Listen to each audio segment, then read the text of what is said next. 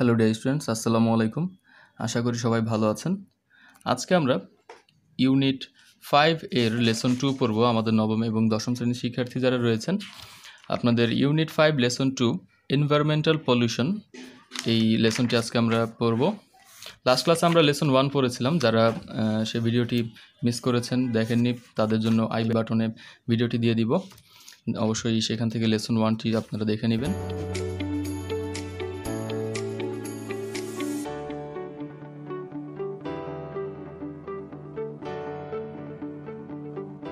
আজকে আমরা পড়ব lesson 2।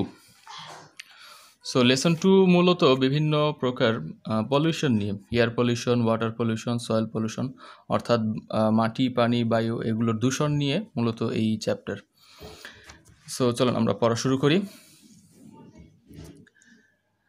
Bangladesh is now in the grip of all sorts of pollution like air pollution, soil pollution and water pollution. Bangladesh এখন বায়ু দূষণ, মাটি দূষণ এবং পানি দূষণের মতো সকল ধরনের দূষণেই আক্রান্ত। গ্রিপ মানে হচ্ছে কোনো কিছুর মুঠোয় বন্দী বা কেন্দ্রীভূত, অর্থাৎ বাংলাদেশ সকল প্রকার দূষণই এখন আক্রান্ত। The dwellers of urban areas are the worst সাফারার্স of such pollution. Dwellers মানে হচ্ছে বসবাসকারী, আরবান এরিয়া মানে হচ্ছে শহুরে এরিয়া। তো এই শহুরে এলাকার বসবাসকারীরা সবথেকে বেশি ক্ষতির শিকার হয়, সবথেকে বেশি দুর্ভোগে পড়ে। সাফারার মানে হচ্ছে দুর্ভোগ শিকারকারী। আচ্ছা, the indiscriminate industrialisation process in Bangladesh over the past ডিকেডস has created significant environmental problem.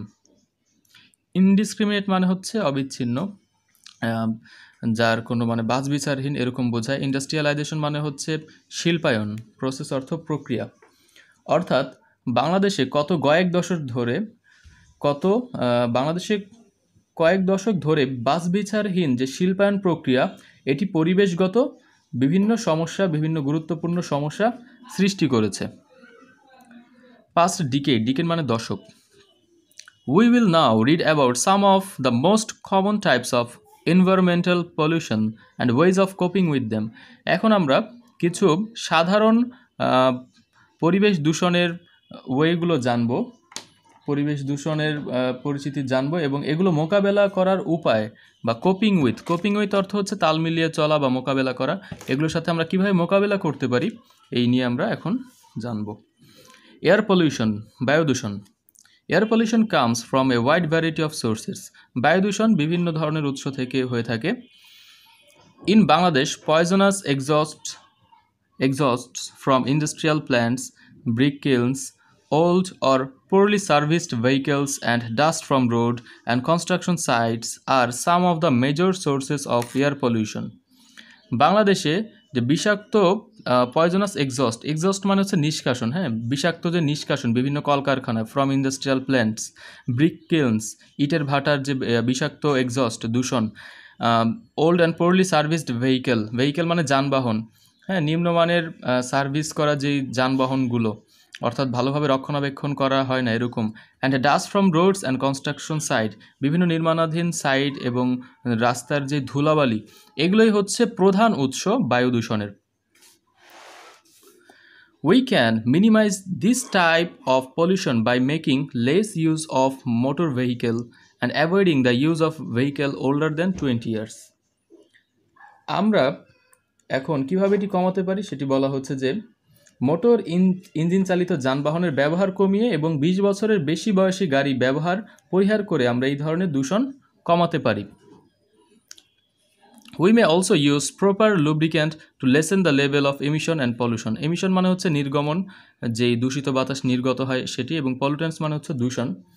অর্থাৎ এই ধরনের দূষণ আমরা কিভাবে কমাতে পারি? লুব্রিক্যান্ট ব্যবহার করে আমরা নির্গমনের মাত্রা কমাতে পারি, বিভিন্ন প্রকার লুব্রিক্যান্ট অর্থাৎ উন্নত মানের বিভিন্ন ফুয়েল ব্যবহার করে। We can encourage people to use compressed natural gas or liquid petroleum gas LPG for fueling their cars. আমরা মানুষকে উৎসাহিত করতে পারি এই সংকুচিত প্রাকৃতিক গ্যাস, যেটি কম্প্রেসড সিএনজি গ্যাস বলা হয়, এবং লিকুইড পেট্রোলিয়াম গ্যাস, এগুলো ব্যবহারের মাধ্যমে মানুষকে আমরা এগুলো ব্যবহারের জন্য উৎসাহিত করতে পারি। এনকারেজ অর্থ উৎসাহিত করা। The government may relocate hazardous industries like brick kilns to areas away from human habitats. সরকার বিভিন্ন ঝুঁকিপূর্ণ শিল্পগুলোকে যেমন ইটের ভাটার মতো ঝুঁকিপূর্ণ শিল্পগুলোকে মানুষের আবাসস্থল হ্যাবিটেশন মানে হচ্ছে আবাসস্থল থেকে অনেক দূরে সরিয়ে স্থাপন করতে পারে বা দূরে সরিয়ে নিতে পারে, যেহেতু এগুলো মানুষের জন্য ক্ষতিকর। ওয়াটার পলিউশন, পানি দূষণ। Water pollution can occur in ocean, reverse, lakes, ponds and underground রিজার্ভেয়ার। পানি দূষণ হতে পারে, অকার অর্থ ঘটা, অর্থাৎ পানি দূষণ কোথায় কোথায় হতে পারে। ওশান মহাসাগর, রিভার নদীতে, লেক অর্থ হচ্ছে জলাধার বা হচ্ছে জলাশয় বা হ্রদ এর বাংলা, পুকুর এবং যে ভূগর্ভস্থ যে জলাধার থাকে, রিজার্ভের অর্থ জলাধার, সেখানে এই পানি দূষণ হতে পারে। As different water sources flow together, যেহেতু বিভিন্ন পানির উৎস একই সাথে প্রবাহিত হয়, the pollution can spread easily and quickly. দূষণ খুব সহজেই এবং খুব দ্রুত ছড়াতে পারে। স্প্রেড অর্থ ছড়ানো। Causes of water pollution include, তো বিভিন্ন এই পানি দূষণগুলো কীভাবে হতে পারে, এগুলোর কারণগুলো হচ্ছে একটি increased sediment from soil. Sediment মানে হচ্ছে পলি বা তলানি বোঝায়, অর্থাৎ মাটি থেকে তলানি বৃদ্ধি। ইরোশন অর্থ ক্ষয়। দেন improper waste disposal and littering. Disposal মানে হচ্ছে অপসারণ করা, বিভিন্ন জায়গায় মানে অযথোপযুক্ত বা উপযুক্তভাবে না এরকমভাবে ময়লা ফেলা, অপসারণ করা। লিটারিং মানে হচ্ছে যত্রতত্র ময়লা ফেলা, ছড়ানো ছিটানো অবস্থা। Leakage of soil pollution into water supplies. মাটি দূষণ, leakage of soil pollution into water supplies অর্থাৎ পানি সরবরাহের ছিদ্র দিয়ে মাটি দূষণের প্রবেশ। Organic materials that decay in water supplies. Decay অর্থ ক্ষয়প্রাপ্ত হওয়া বা ক্ষয় করা। তো যে পানি সরবরাহে ক্ষয়প্রাপ্ত রাসায়নিক দ্রব্য, অর্গানিক ম্যাটেরিয়াল, এগুলোর মাধ্যমে পানি দূষিত হয়। দেন আমরা একটু খেয়াল করি, in fact polluting the land means polluting the water.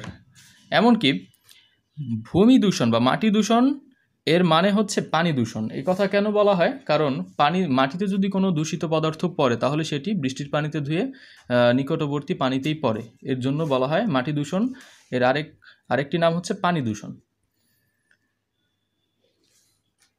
Throwing away toxic substance on the ground near a water source means it eventually reaches the body of water. তো কোনো পানির উৎসের আশেপাশে মাটিতে বিষাক্ত দ্রব্য নিক্ষেপ করার মানেই হচ্ছে ধীরে ধীরে তা পানিতে পড়া বা পানিতে প্রবেশ করা। অ্যাজ এ রেজাল্ট, ফলশ্রুতিতে দ্য ওয়াটার ইজ পলিউটেড, পানি দূষিত হয়। Industrial waste must not be disposed in reverse or lakes. এই শিল্পের যে বর্জ্য হয়, শিল্প বর্জ্য, অবশ্যই এগুলোকে নদীতে বা লেকে ফেলা উচিত নয়, অপসারণ করা উচিত নয়। We need to be more careful about disposing household wastes too.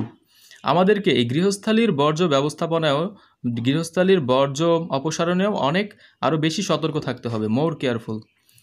Use of pesticide means that when it rains, chemical used in lawn or garden washed into the water bodies. তো কীটনাশকের ব্যবহার মানে হচ্ছে যখন বৃষ্টি হয়, chemical used in loan or garden, তো বাগানে অথবা বনভূমিতে যেই কেমিক্যালগুলো ব্যবহার করা হয় ওয়াশ ইন্টু ওয়াটার বডি, সেগুলো ধুয়ে পানিতে পড়ে। Therefore, we must be aware of the dangers of using pesticides as they may pollute our river, canals and lake. অতএব আমাদেরকে অবশ্যই এই কীটনাশকের ব্যবহারের ক্ষতিকর দিক সম্পর্কে সতর্ক থাকতে হবে, যেহেতু এগুলো আমাদের নদী, খাল এবং হ্রদগুলোকে দূষিত করে। Then soil pollution. Among the most significant causes of soil pollution is enormous volume of industrial waste which is being produced every day but not disposed properly. এটা একটু বড় লাইন, আমি সংক্ষেপে ভেঙে ভেঙে বোঝাচ্ছি। Among the most significant causes of soil pollution অর্থাৎ মাটি দূষণের অনেক গুরুত্বপূর্ণ কারণগুলোর মধ্যে একটি হচ্ছে is the enormous volume of industrial waste. ইনরমাস মানে কি? প্রচুর বা নিয়ম বহির্ভূত। তো প্রচুর পরিমাণে, ভলিউম অর্থ পরিমাণ, প্রচুর পরিমাণে এই শিল্প বর্জ্য which is being produced, যা উৎপাদিত হচ্ছে এভরিডে, প্রতিদিন, বাট নট ডিসপোজড প্রপারলি, কিন্তু উপযুক্তভাবে অপসারিত হচ্ছে না। The mismanagement of household wastes, particularly the polythene shopping bag, has caused serious threat to the soil and drainage system. তো গৃহস্থালী বর্জ্যের যেই অব্যবস্থাপনা, মিসম্যানেজমেন্ট, নির্দিষ্টভাবে বলতে গেলে পলিথিন শপিং ব্যাগ, এগুলো আমাদের মাটি এবং ড্রেনেজ সিস্টেমে নিষ্কাশনে অনেক সিরিয়াস থ্রেট অর্থাৎ অনেক বড় হুমকির কারণ হয়ে দাঁড়িয়েছে। অর্থাৎ এখন প্রায় দেখা যায় বাসাবাড়ি থেকে পলিথিন ব্যাগ অনেক বেশি উৎপাদিত হচ্ছে। হ্যাঁ, মানুষজন সঠিক জায়গায় না ফেলে বিভিন্ন জায়গায় পলিথিন ব্যাগ ময়লা ফেলে দিচ্ছে। তো তার ফলে হচ্ছে কি আমাদের যে ড্রেন সিস্টেমগুলো আছে ময়লা যাওয়ার, সেখানে এগুলো অনেক জলাবদ্ধতা সৃষ্টি করছে। দেন another cause of soil pollution is the use of agricultural pesticides. আরও একটি মাটি দূষণের কারণ হচ্ছে কজ অর্থ কারণ, the use of agricultural pesticide অর্থাৎ কৃষিকাজে ব্যবহৃত যেই সার, কীটনাশক এবং সার ইত্যাদি এগুলো। Sometimes fuel leakage from automobiles may get washed away by rain and sheep into the near by soil. Sheep মানে হচ্ছে ঝরে পড়া, কোনো কিছুর সাথে মিশে যাওয়া বোঝায়। তো এই যে আমি ছোটো করে লিখে রেখেছি, এখানে হয়তো বা দেখা যাচ্ছে না। সিপ অর্থ হচ্ছে গড়িয়ে যাওয়া, মিশে যাওয়া এরকম। তো মাঝে মধ্যে ফুয়েল লিকেজ হয়, হ্যাঁ, তেলের লিকেজ হয় ফ্রম অটোমোবাইল মানে হচ্ছে যানবাহন, গাড়ি ঘোড়া, এগুলো ধুয়ে যায় বৃষ্টির পানিতে এবং নিয়ার বাই সয়েল নিকটবর্তী মাটিতে মিশে যায়। Pesticides and fertilizers are useful for plant growth, but their overuse has led to soil pollution. তো কীটনাশক এবং সার এগুলো জীবের বেড়ে ওঠার জন্য, প্ল্যান্ট গ্রোথের জন্য খুবই জরুরি, ইউজফুল, কিন্তু এদের ওভার ইউজ, অতিরিক্ত ব্যবহার মাটি দূষণ ঘটায়। Natural fertilizers and compost can be used instead of their chemical alternatives. প্রাকৃতিক সার এবং কম্পোস্ট মানে হচ্ছে মিক্সড সার, যেটি গোবর মিশ্রিত বিভিন্ন সার, এটিও প্রাকৃতিক। তো এই সারগুলো ব্যবহার করা যেতে পারে পরিবর্তে, ইনস্টেড অফ অর্থ পরিবর্তে, কিসের পরিবর্তে? কেমিক্যাল অল্টারনেটিভ অর্থাৎ যে রাসায়নিক যে পদার্থ সারগুলো, এগুলোর পরিবর্তে প্রাকৃতিক সারগুলো ব্যবহার করা যেতে পারে। Recycling is another way to reduce and control soil pollution. তো রিসাইক্লিং মানে হচ্ছে পুনর্ব্যবহার, এটি আরও একটি উপায়। দেখি পরে পেজে কি লেখা। সয়েল পলিউশন অর্থাৎ মাটি দূষণ কন্ট্রোল, নিয়ন্ত্রণ এবং রিডিউস, কমানোর আরও একটি উপায় হচ্ছে কি? পুনর্ব্যবহার, recycling. Recycling papers, plastics and other materials reduces the volume of reuse in landfills. তো কাগজ, প্লাস্টিক ও অন্যান্য জিনিসপত্র পুনর্ব্যবহারের উপযোগী করা এই স্থলভাগের যে জঞ্জালের পরিমাণ এটি কমায়। দেন ডিফরেস্টেশন অর্থাৎ বৃক্ষনিধন।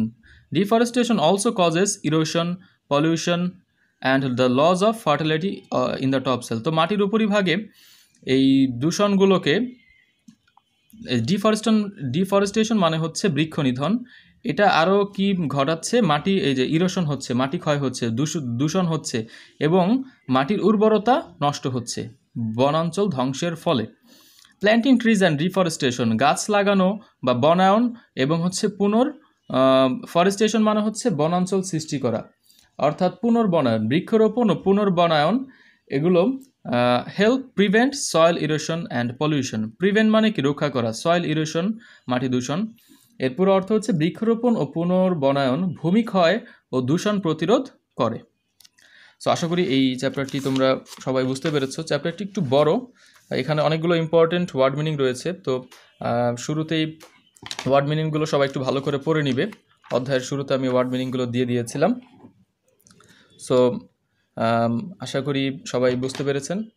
আজকের মতো এতটুকুই। আল্লাহ হাফেজ।